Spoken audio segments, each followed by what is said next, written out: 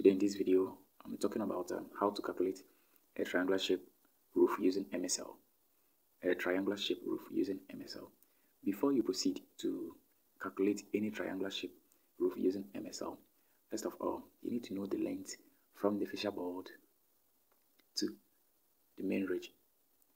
So let's say from the fascia board to the main ridge, we have like 5.0 meter, like 5.0 meters.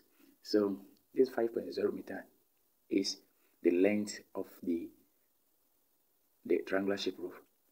So in order for you to know the number of 5 meters that can complete this triangular shape roof without any excess or shortage, what you need to do is to take the measurement from one end of the fascia board, from one end, let's say from point A to point B of the fascia board.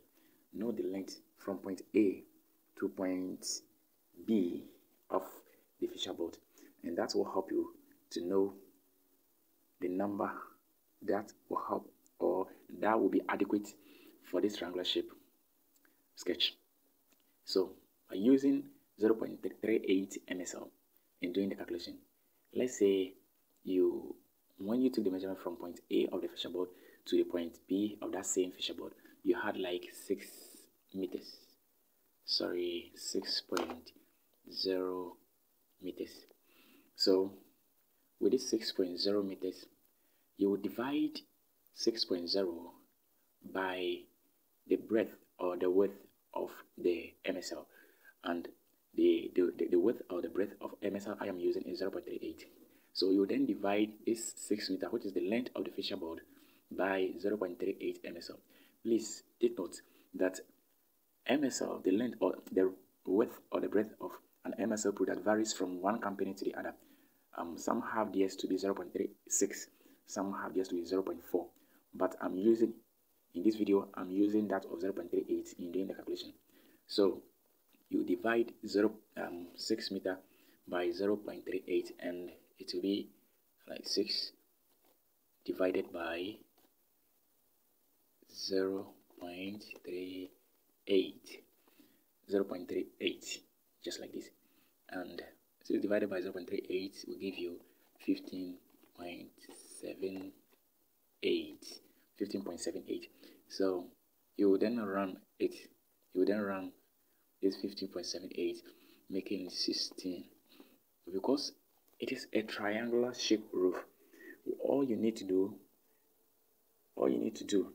in order not to have excess or more roofing sheets left, you need to divide this 16 by 2, because it's a triangular shape. Any triangular shape measurement that you get, you need to divide the said quantity by 2, because the reason why you have to divide this by 2 is that the length, you see, the length will go this way, the length will go that way, and look at the ridge. From this side to this side is a ridge, from this side to the other end is a ridge.